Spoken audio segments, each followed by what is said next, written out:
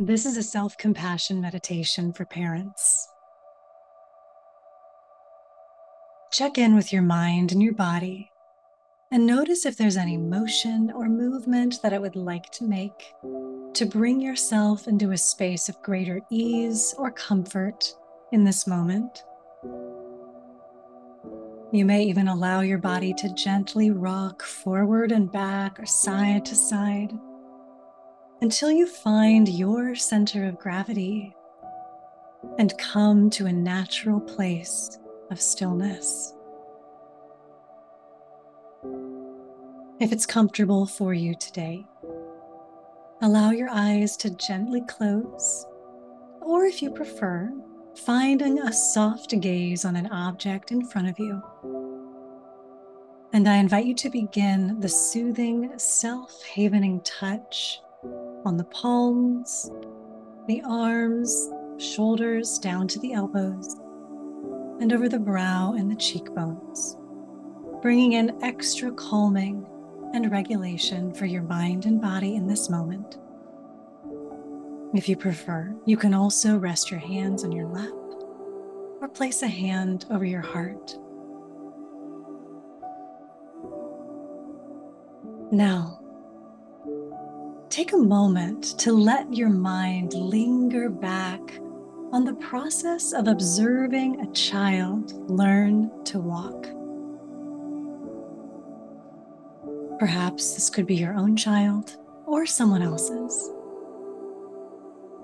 But notice how that little one will pull themselves up to their feet, sway, and maybe even take a wobbly step or two before they fall back down to their bums. Notice your response to that child. Is it to say, well, that was a failure. You're terrible at walking? Probably not. You know that falling is a vital part of learning to walk. So with that in mind, how might you motivate that little one to try again? Perhaps you might go to them, encourage them with kind words, with a supportive hand, perhaps even moving objects out of the way so they can keep practicing. No one expects a baby to instantly know how to walk or to do it flawlessly, even when they do. Parenting is much the same. In this incredibly complex, challenging, rewarding, and important role,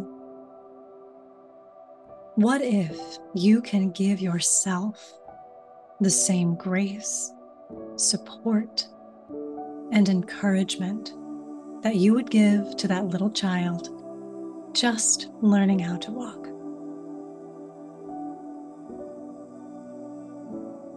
Now, turn your attention to a moment with your own child in the last days or weeks where you did not respond in quite the way you had hoped you would.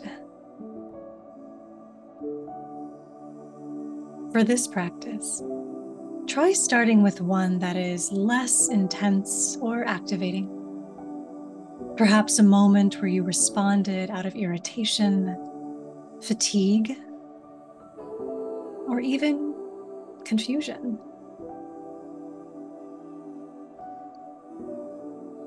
Notice that moment in time, just briefly with your awareness. And then return your attention to focus on the sound of my voice as I count us through 4 breaths, where we'll breathe in to 4 counts and out to 6.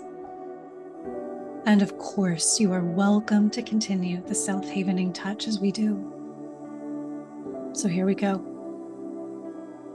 Breathing in to 4, 3, 2, 1, out to 6, 5, 4, 3, 2, 1. Breathing in to 4, 3, 2, 1, out to 6, 5, 4, 3, 2, and 1. Breathing into 4, 3, 2, 1. Out to 6, 5, 4, 3, 2, 1. And final breath, breathing into 4, 3, 2, 1. And out to 6, 5, 4, 3, 2, and 1. Beautiful. Bring your attention back now to that moment of difficulty you identified. But this time, intentionally invite the same energy of compassion, encouragement, and empathy that you felt for that little child learning to walk. But this time, bring it to yourself.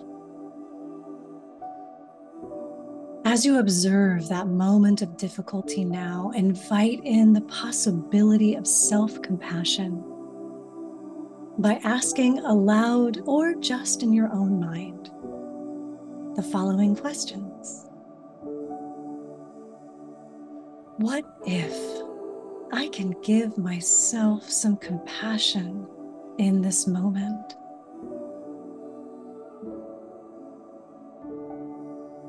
What if I can be kind to myself?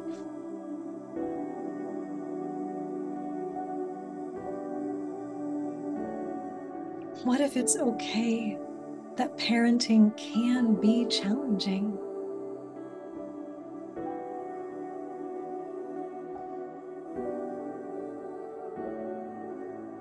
What if making mistakes is part of learning? And once again, what if in this moment I can be kind to myself?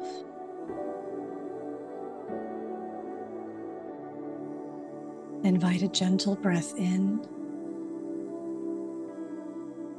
and a slow, easy breath out.